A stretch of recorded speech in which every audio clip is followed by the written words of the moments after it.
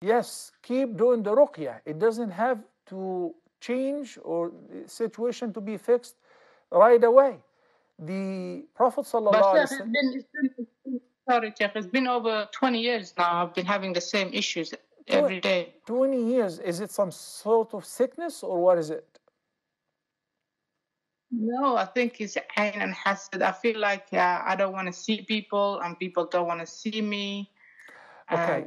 You know, I have heaviness in my chest and stuff like that. Sister Abdullah, with my due respect, we as human beings and many Muslims, whenever we are encountering any difficulty, somehow people find it a lot easier to assume it's sorcery or it's a magical spell or it could be ayn.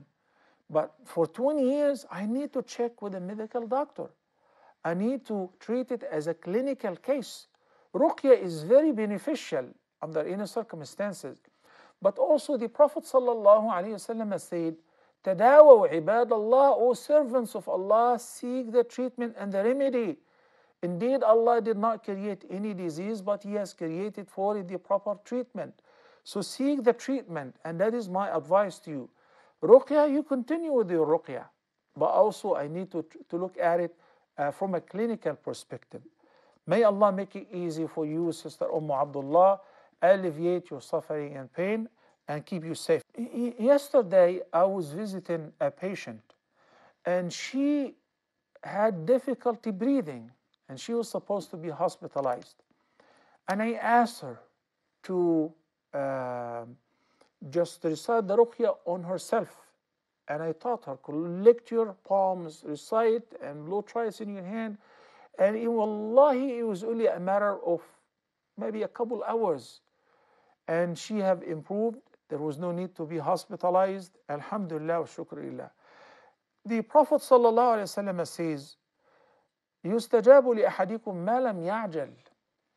So, ruqyah is a supplication. It's a prayer. And the Prophet, peace be upon him, said, your supplication will be accepted so long as you do not rush.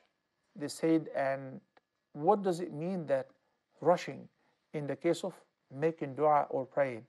He said a person would say, I've been making dua and no response, and it's in vain. So he ceases making dua. And for him, if he were to continue, it would have become better, because Allah would answer whenever He wants to, based on his wisdom. But when the person says, it's in vain, I'm not going to make dua anymore, okay, that is your call. Dua, or the prayer, is the greatest act of worship and the topmost part of worship anyway. So besides fulfilling your need and accepting your prayer, it is the greatest act of worship.